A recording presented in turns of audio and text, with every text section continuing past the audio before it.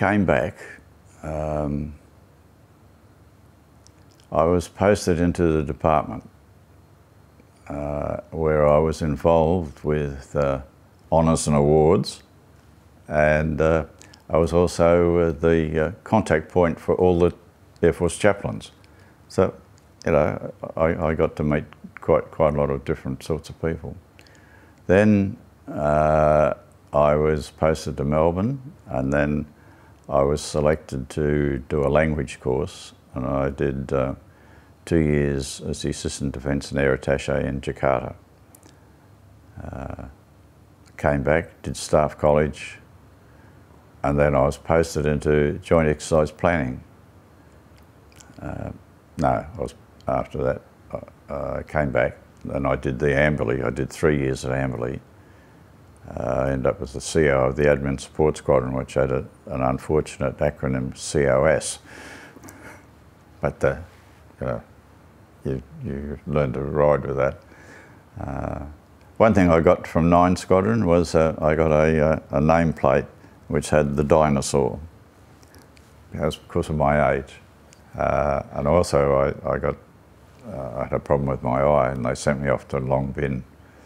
And when I came back, the crew had got an eye patch and painted an eye on it for me.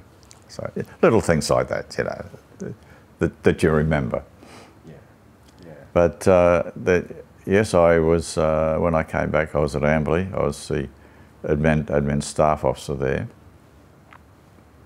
I also, backtracking, when I was in the department, I was the team leader for a 6 weeks overseas trip to America and Europe and UK, dealing with micrographics. At that stage, we were looking at getting the paper technical publications into some form of, you know, micrographics as it was then. We hadn't gone on to computers.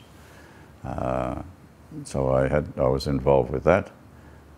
Gave a presentation to the Chief of Air Force Technical Services. But then computers came in, and that overtook it, and of course everything's all done on computer. And the guys take a laptop out to the aircraft, and instead of taking a great big book. So I think it's a good idea. Yeah. I was then involved with Expo 88. I was selected as the Air Force Liaison Officer for Expo. So as well as being CO of the Admin Squadron, I also had to spend time in at Expo. And it's amazing how many friends you suddenly found you had. Senior officers as well, yeah, wanting to, you know, come up and have a special trip into Expo. I think it was Expo 88 where the Squadron did a demonstration on the river. Yes. With 2 of their Chinooks. Yes, they would have. Yeah. That's right. And one squadron had the F-111 simulator in at Expo, so that was good. Yeah, yeah. So I was involved with that. Involved with the Australia Pavilion. So I don't think there's much else. Oh yes, then when I was eventually posted after Amberley, I was posted to Joint Exercise Planning, which was Navy, Army, Air Force. And this was fine from my point of view because I had Navy background, I had Air Force background, and I'd had a lot of liaison with the Army. So the boss I had initially was very good. Then I was told to organise all the VIP visits to Kangaroo 89 up in Darwin. So were you based in Canberra for that? I was based in Canberra. I spent a lot of time with the Americans, flying up in their aircraft from Canberra. I was given free rein by my boss. He said, your task is to fix it. He said, I don't want to know, just fix it. So I did. And we had all the VIPs come and looked after them, organised the C-130s up and back. And then I was then posted sideways in JEPS to be the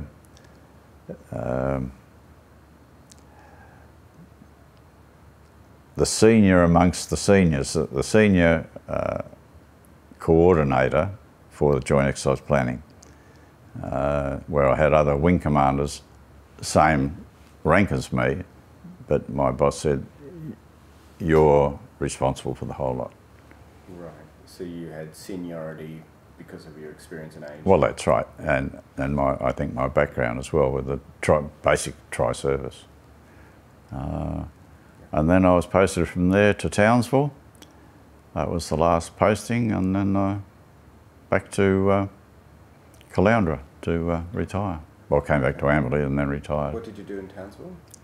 I was the staff officer admin for the Headquarters Operations Support Group. My posting, when the posting came out, I was supposed to be also the public relations officer, because I'd done that for 3 years at Amberley. I was also the public relations officer. But then by the time I got up there, they had changed that and given that to somebody else. So the last posting wasn't as satisfactory as what I had hoped. But that's okay. That's the way it goes.